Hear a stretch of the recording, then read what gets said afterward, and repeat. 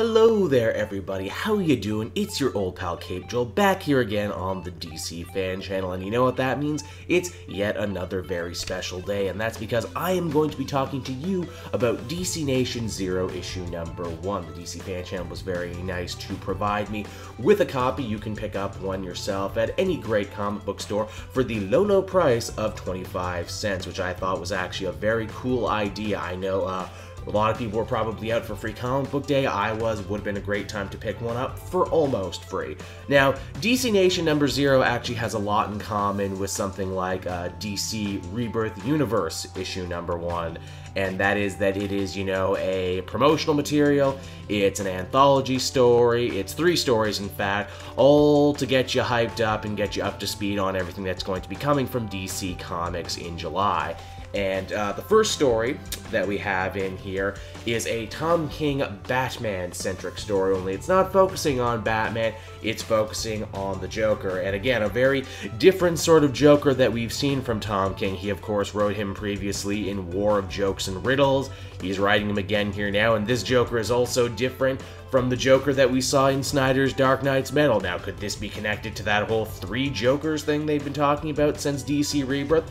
I surely don't know. All I know is that the Joker is here in this story.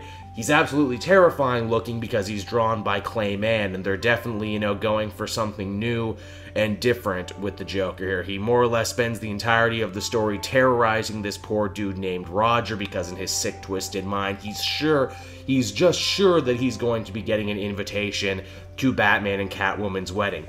How does Joker know about Batman and Catwoman's wedding? Why did he think he would get an invitation at all? Why has he come here? Because he's crazy, that's why, and that's pretty much the entirety of the story. The second one is a Superman-centric story, and a very special Superman-centric story too. This one comes to us courtesy of Brian Michael Bendis, who is going to be taking over not only Superman, but Action Comics, and this issue is giving us a little look into what Action Comics from Brian Michael Bendis is going to look like.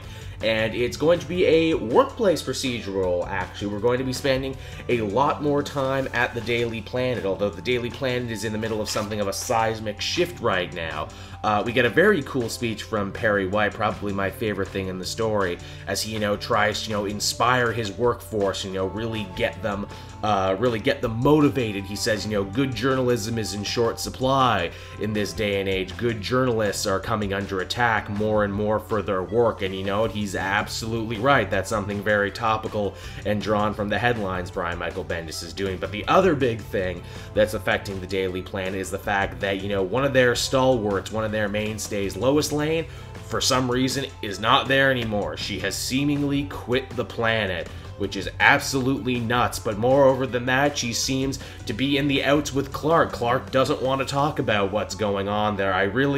Man, that hit me hard because, you know, the status quo we've been enjoying post Tomasi and post Jurgens has just been so good with them living together as a family and John and everything. I would hate that Brian Michael Bendis would break them up and would try and, you know, affect that status quo. I'm not saying he did. Again, these are vertical slices. We don't know where any of this is going yet, but man, if that's what you're doing for, you know, your first issue, for your first thing, going in there, upsetting the apple cart like that, I don't know, man. Then again, this is Brian Michael Bendis, and there is a good chance that he could be messing with us, and he could be, you know, trying to, you know, divert your attention, but hey, that's something we got going on there. There's also a new person joining the Daily Planet team, Robinson Good from Star City. Hey, Robinson Good, Robin Good, Robin Hood from Star City, where their hero is a guy who wears a green hood and acts like Robin Hood. Oh, Bendis, I see what you did there. My English degree allowed me to see what you did there. She is a big fan of Superman. She's also a really big fan of Clark Kent. You know, she says that his work really inspired her in journalism, but oh, can she be trusted? Is she what she seems? Probably not, because this is comics and that's the way those things work. But yeah, there's your taste of what Action Comics is potentially going to look like under Bendis. And the final story, and probably the one that I was most excited about, was Justice League No Justice from Scott Snyder, of course. You know, ever since the Source Wall got broken at the end of Dark Knight's Metal, the cosmic scene in the DC universe has gone absolutely nuts. There's all sorts of horrors broken out free now, and it's not enough for the Justice League. They need to grow their ranks bigger than they've ever been built before, and each team takes a name from one of the different cosmic forces. So you got Team Entropy, Team Mystery, Team Wisdom, and Team Wonder, and they're all made up of not only some of your favorite heroes, but some of your favorite villains as well, filling out the ranks.